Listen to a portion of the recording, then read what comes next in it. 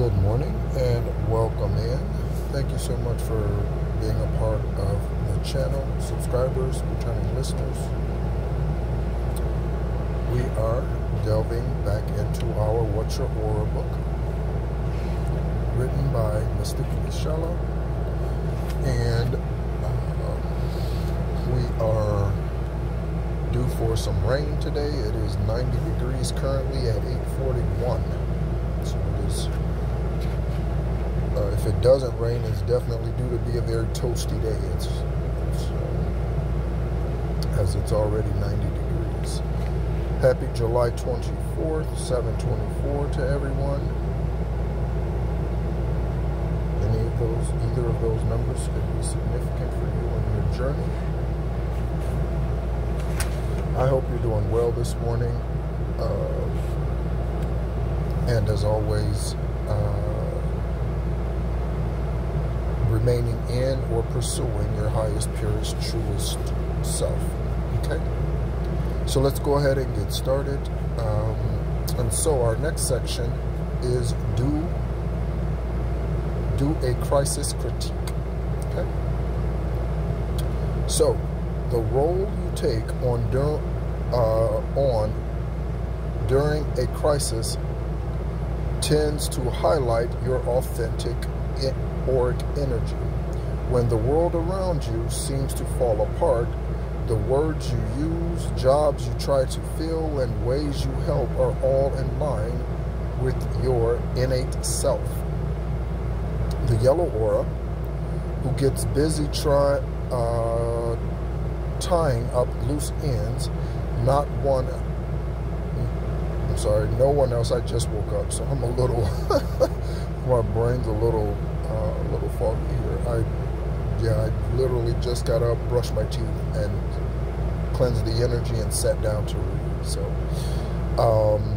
did a little meditation, so need to wake up. The yellow aura, who gets busy tying up the loose ends no one else is thinking of, or the blue aura, who begins to take care of everyone's immediate needs for comfort, are examples of knee-jerk reactions in a crisis that shows us who we truly are. Okay, take action. Think back to the last time there was a crisis when you had to assist in some way. So it's 8:44 on the timer. A crisis where I had to assist.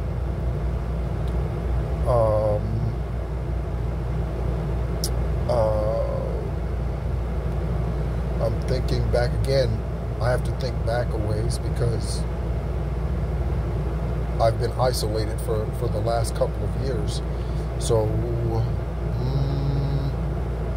I think about times when I was a tax accountant and people would come to me with last minute tax returns, last minute bookkeeping that needed to be done. I think about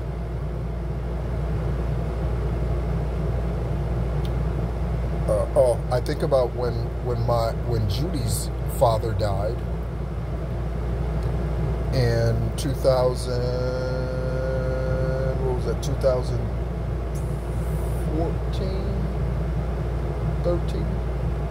13 maybe.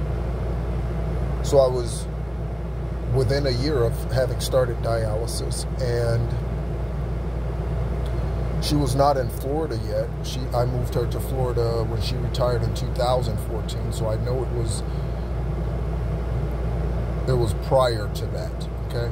And so I remember, because I was on dialysis, I had limited income at the time, and I remember running around and scrounging, trying to help her. I wasn't going to go because I had dialysis treatments, but I was trying to get her a way to go to, well, maybe I was planning to go, because I think she was in Mississippi visiting my sister who lived in Mississippi at the time, my sister Tiffany, and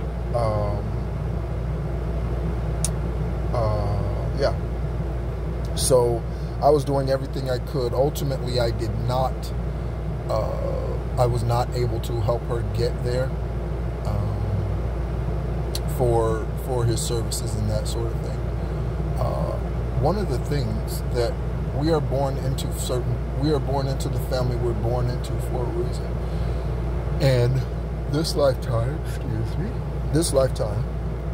I was birthed into a polygamous, impoverished-minded family. Okay, so a family that said things like, "We can't afford that," all the time. A family that grew up in the projects, on welfare, food stamps, trading out food stamps for money, for cash, government cheese. I grew up in that environment until I was, when I was at the age of 11, moved with Kevin.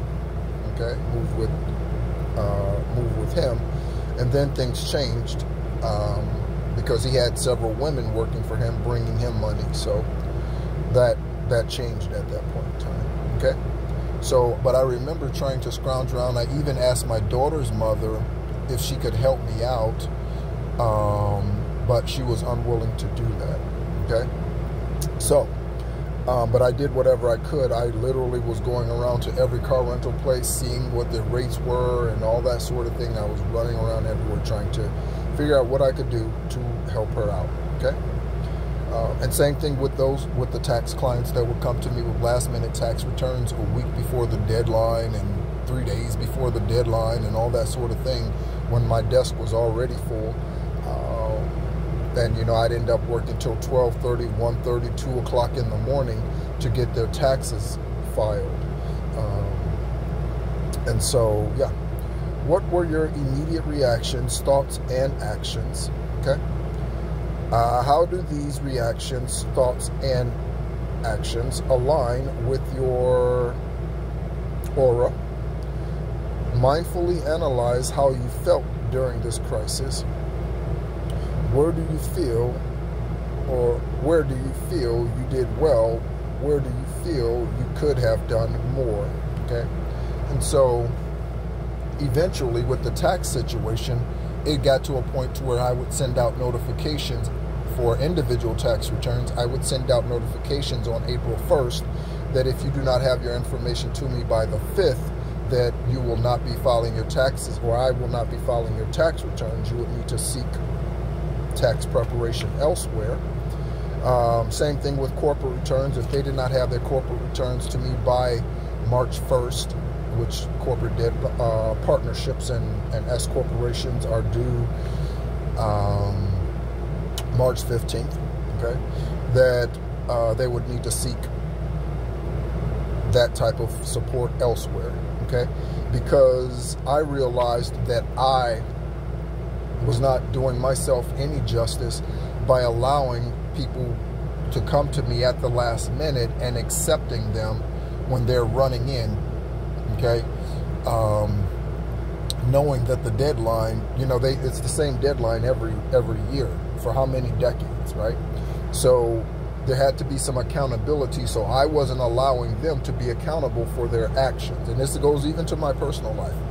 Allowing others to be accountable for their actions instead of continuing to stick around them, even though my aura's telling me other things about them, even though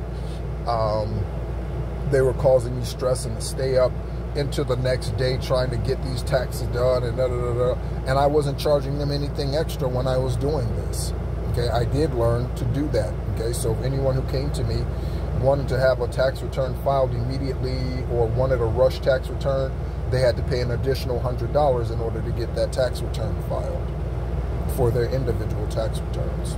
Okay, and so I learned to make adjustments so that I could better enjoy, just be less stressed and enjoy life better even during those crunch times. Okay, and so yeah, I know. And then when it comes to Judy, I remember something that she told me that my aunt Carolyn, whose obituary I looked up yesterday again, she was born on 10/8 of 54. Again, any names, places, or numbers, dates, anything that I share, years that I share, anything that I share on this channel might be synchronistic for you. Okay? So my auntie, she's the only one I call auntie. Okay? All my others I called by their name. Lisa, Cynthia, Cynthia. It's funny we say Cynthia. Cynthia. That sounds funny. Cynthia, right? They call her Jean. Her siblings call her Jean. I have an uncle Marcellus. Yeah, any of my, even on Kevin's side, I called no one auntie. My aunts are Sharma, Michelle, Tyra, who's only 8 months older than me, so she's really like a cousin. She's not an aunt. My grandmother had her at the age of 48. So yeah, okay. But I looked at her obituary yesterday, speaking of her, and I just read through on legacy.com. I just read through it and saw the messages and things like that people had left. She passed, she was born on 10/8 of 54 and passed on 10/22 of 23. 10/21, I'm sorry. No, 12/21, sorry, 12/21 of 23. Okay, we often get the 12/21 angel number card. All right.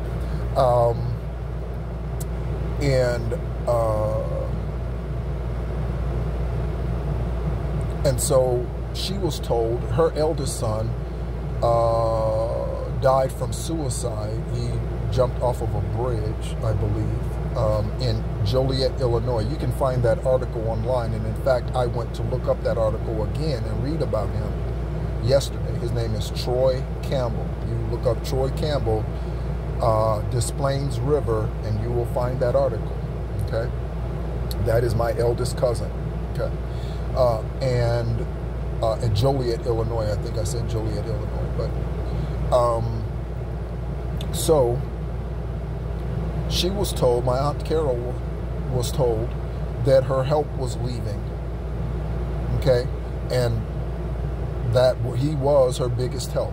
Okay, and always had been. And so I have always been that for Judy. Again, I helped her move to Florida when she retired. She told me when I was a teenager that wherever I am, she was going to be with me when she retired, and so on and so forth. And when she's only 18 years older than I am. So when I was 16, she was in her mid 30s. Okay, she was 34. So yeah, okay. And so I've always, in a way, until recent years, felt obligated to help her. She really had no other help. My brother Matthew, who passed on 8/4 of 2021 unexpectedly while incarcerated, was unfortunately not much help to her because he dealt with mental issues from things that happened to him that she allowed to happen to him as a child, including 3 days in a coma, being electrocuted by a cord that he bit into, being raped as a 5 or 6 year old. So she allowed things to happen to him, never reported that, allowed things to happen to him that adjusted and changed. And I remember having a dream. I don't know why I'm going on about all of that. Anyway, I'll stop my rambling. So anyway, yeah, so I know I've always been a help to her. I've always been her right hand. And now that right hand is no longer her right hand because I have no association with her today. Okay? But for 40-something years, I was that to her. Okay? Wherever she needed to go, store, hospital, if she was with me, I was right there. Okay? I would drive when I was a part of the religious organization, the Rock of Central Florida and Sanford, Florida. When she lived in Daytona and I lived in Sanford, I would literally, or Deltona, I would literally drive 30-35 miles in the opposite direction to Daytona to pick her up and drive back to Sanford to service and drive her back to Daytona, okay, after service. So I would go out of my way to help her. Okay, And so she doesn't have that help today. She doesn't have that assistance today. But again, that's me clearing out my energy and removing those who no longer serve my highest good. Okay, so yeah, some very good lessons learned through my overextending myself. Okay, again, I was an overgiver for 46 years and 9 months. Crisis times are not always pleasure to think about, but understanding what you do and how you contribute in a crisis will help you bring more of that and to future situations where you are needed. Your specific role is unique and necessary. No one can do everything in a time of crisis, and that was me. Okay, and your contribution matters. Capture the moment on camera. Your audience, something about our audience, content creators, 1607 on the timer. Your authentic self isn't just an action or definition, it's a feeling. Capturing that feeling in the bottle isn't exactly possible, but getting it on camera is. As you go about finding your authentic energy, you are bound to be overcome with a feeling of something bigger than you. The connection that exists between you and the universe. The turquoise aura feeling grounded in the woods, or indigo auras splashing happily in the waves may feel connected to the very heart of the universe itself. Okay.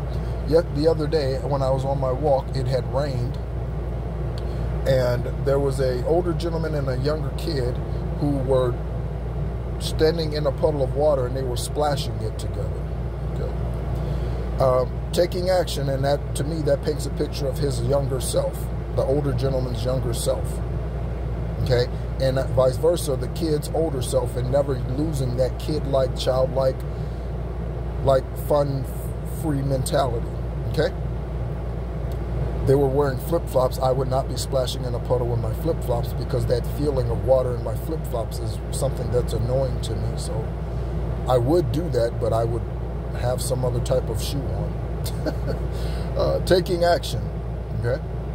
Take a selfie or a picture of the environment you are in during a joyful moment when you feel totally aligned with yourself and the universe as a whole. Place this photo where you can see it often. Set it as your phone background, or post it on a bulletin board or on a fridge. Every time you look at the photo, think about how far you've come in reaching your authentic self and how this feeling is that goal. Okay? Give yourself gratitude for the beautiful energy you allow to live within you. You may repeat, "I am filled with self-love," or some other phrase you design. Okay, I have a couple of those affirmations that I say regularly. One of them is, it's always working out for me. Okay, I tell myself that often. It's always working out for me. It's always working out for me. It's always working out for me. It's always working out for me. Okay. One of the others is as above, so below. As above, so below. Okay? As above, so below. I often also remind myself of my esoteric position.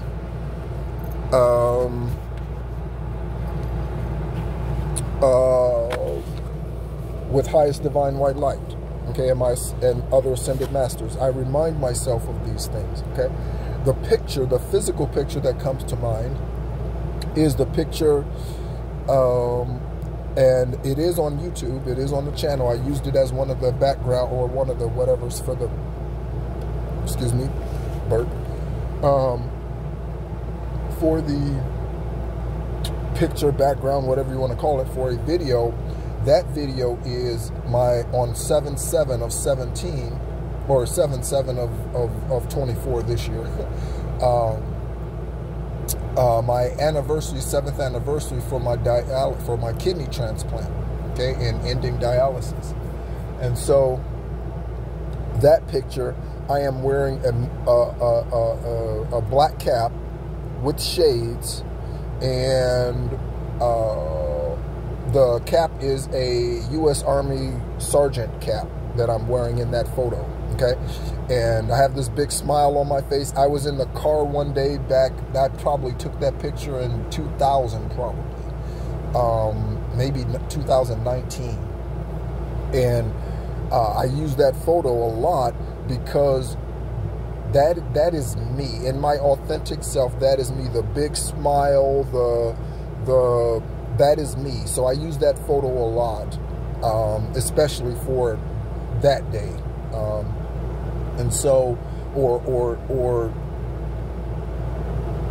for, you know, anything that I post that's I don't know, that gives me that feeling, just what we're reading about here, okay? That points to your true self when you're in that moment. And I was feeling, I don't remember exactly what was going on that day, but I remember that particular day. And yeah, I was doing well. Business was going good. I was feeling great. And so yeah, all right.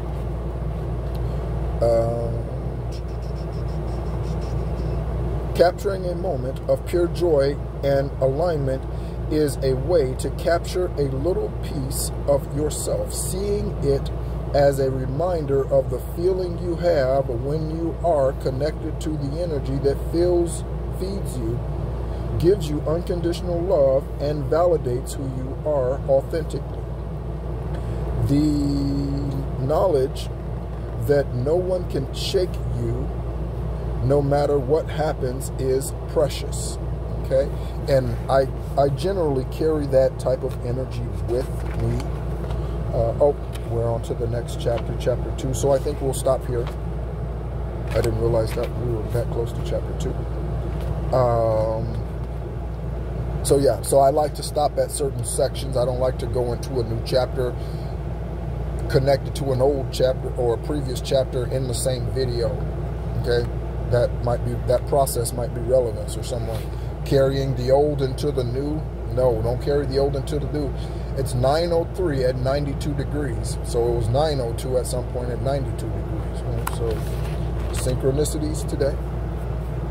11 might be significant for you. You might be a master builder or master number 11 when it comes to your birth chart. Or you could be a Scorpio or Sagittarian, okay? So thank you so much, as always, for tuning in. And moving forward, what we have to look forward to tomorrow, by the way, I generally post things in the morning because it's cooler and more comfortable during that time. So I have no problem sitting for an extended period of time and reading. Once it gets hot, again, I'm in an RV. So once it gets hot, it gets a bit more difficult to sit still for long periods of time. Okay, so tomorrow we will be covering, in chapter 2, we will be covering auras and spiritual and psychic connections. Okay, so thank you so much, as always, for tuning in. My name's Nehru. This is Esoteric Guidance, helping us all become our highest, purest, truest self possible. As always, be encouraged.